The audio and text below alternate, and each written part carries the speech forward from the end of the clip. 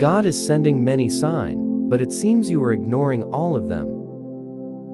So do not ignore this video, because it is a message from God's heart to bless your life today. But if not, be it known unto thee, O King, that we will not serve thy gods, nor worship the golden image which thou hast set up. Man's vanity has often carried him to unbelievable ends. Consider Alexander the Great, the Caesars, Napoleon, or Hitler. History has a number of examples of leaders demanding worship. In the coming tribulation period, the final world dictator will insist on being worshipped. King Nebuchadnezzar of Babylon also let pride become his undoing. Constructing a great image in the plain of Dura, he demanded that at a certain signal all in his kingdom fall down and worship it.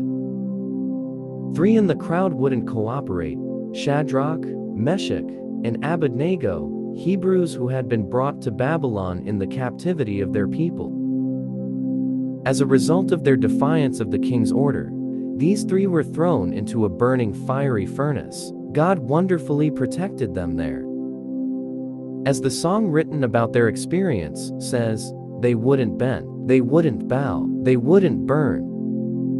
When the king looked into the furnace, he saw 4 men walking in the flames. His reaction is worth remembering. He said, "Lo, I see 4 men loose, walking in the midst of the fire, and they have no hurt, and the form of the 4th is like the Son of God."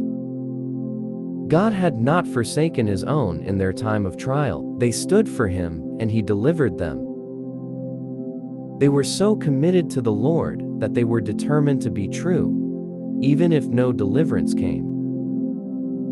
Those 3 men must have been conspicuous when all the company on the plain of Dura bowed and left them standing.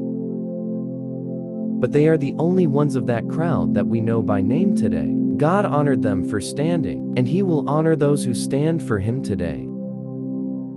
God bless you. This message contains something that could change your life.